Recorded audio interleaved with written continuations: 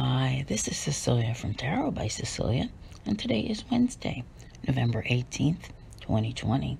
The tarot card for today is Justice from the Universal Folk Tarot by artist Anita Inverarity. And as I've mentioned before, this deck is a deck in progress, but she does have an oracle deck which is just as incredibly beautiful, which is due out around the end of January, okay?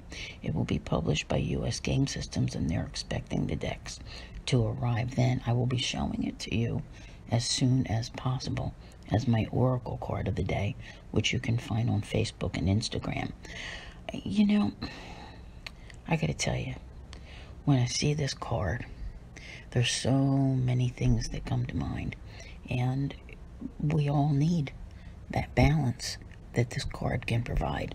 Life has not been fair this year, to say the least, and everyone needs that stabilizing factor.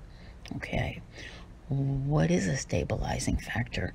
Does it come from the top? Does it come from your government? I see so many people commenting from around the world about how things are where they live and that things are out of balance. You know, I wasn't going to go here, but a lot of people clamor that things are not fair. And in some sense, in the current world in which we live, they may not seem to be. However, in order to achieve this stability for all, there needs to be better balance within that amount of fairness. Okay? It's throwing it more out of balance when people overreact. Okay, so whatever it is that's going on here, whatever, because I record these in advance, so whatever we see happening at this time is more than likely around the coronavirus, your government, your life in general, and how do you stabilize things? How do you can't return to a sense of normal, but what can you do to make things more fair on your part? Okay.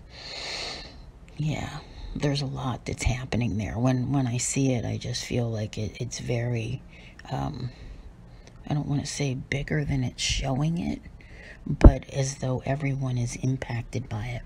And this card represents so many things. You know, it tells you that your actions have consequences. It also brings up that need for, two opposing sides to try to come together, to try to find accord. And until they can do that, there generally is no balance. These are all important things to remember. There are negotiations that are taking place of some sort. Would I sign anything today? We're still under the influence of that opposition between Mercury and Uranus. I would give it another day or two, but this card does serve as an indicator that sometimes there are legal ramifications which are, to be taken into consideration. A lot going on here, okay, with this card for some reason today. And no matter which side you're on, you may find it imperative to reach out and come to some sort of accord, generally through a compromise.